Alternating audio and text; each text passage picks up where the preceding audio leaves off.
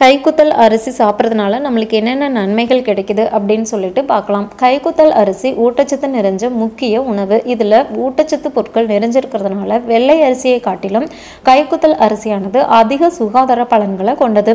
கைக்குத்தல் அரிசியின் பதப்படுத்தலின் அதோட மேல் தோல் மட்டுமே நீக்கப்படுறதுனால அதோட தன்மை குறையாமல் முழு தானியமாக நமக்கு கிடைக்கிது.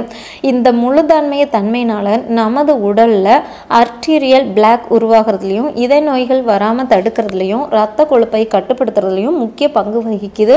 இப்போ பார்த்தீங்கன்னா கைக்குத்தல் அரிசியில் அதிக ஆன்டி ஆக்சிடென்ட்கள் தன்மை நிறைஞ்சிருக்குன்னு உறுதிப்படுத்தியிருக்காங்க.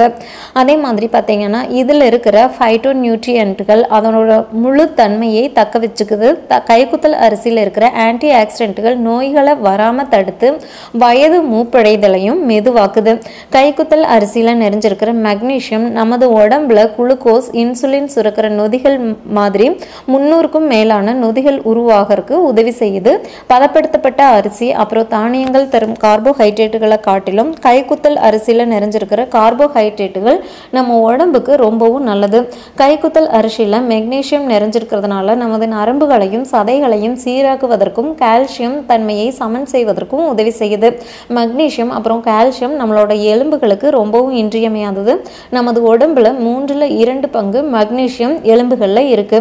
கைக்குத்தல் அரிசியின் இயற்கை சத்து அப்புறம் நார் சத்து அதிக அளவில் இருக்கிறதுனால இது குழந்தைகளுக்கு ரொம்பவுமே சிறந்த முதல் உணவாக இருக்கு.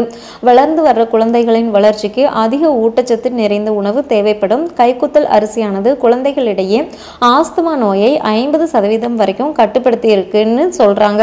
அதனால முடிஞ்ச அளவுக்கு வாரத்தில் 2 முறையாதும் கைக்குத்தல் அரிசியை நம்ம குழந்தைகளுக்கு கொடுக்கறது ரொம்பவும் நல்லது. மேலும் தகவல்களுக்கு சேனலை சப்ஸ்கிரைப் பண்ணுங்க. தேங்க்யூ.